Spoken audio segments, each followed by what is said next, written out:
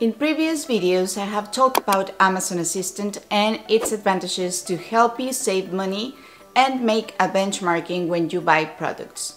How you could add items to your Amazon wishlist and see the daily deals and even order updates within your Amazon Assistant web browser extension. However, I had a question in one of my Amazon wishlist videos recently, and it was about why they could not download Amazon Assistant anymore.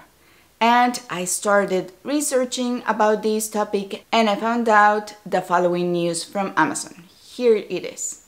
At Amazon, we are always experimenting and evaluating the potential of our products.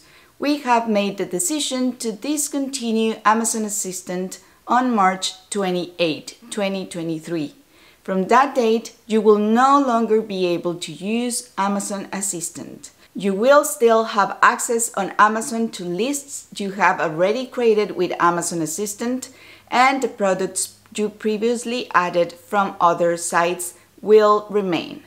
We apologize for any inconvenience that this decision may cause you. So, with this, I am afraid that this will be the main reason Amazon Assistant extension won't be able to be downloaded anymore and soon will stop working at all. I am filming this video on March 21st, but by the time I upload it, I am sure it might be already March 28th. They don't say a reason, but it's a fact. Maybe they didn't see enough people using it or taking advantage of it. They say you will still be able to access to the lists you had created on Amazon Assistant in your Amazon app or Amazon website. But I will be creating some videos about how you can still make a benchmarking while buying certain products and about other ways that you can add products to wishlist independently from Amazon. So stay tuned for those videos.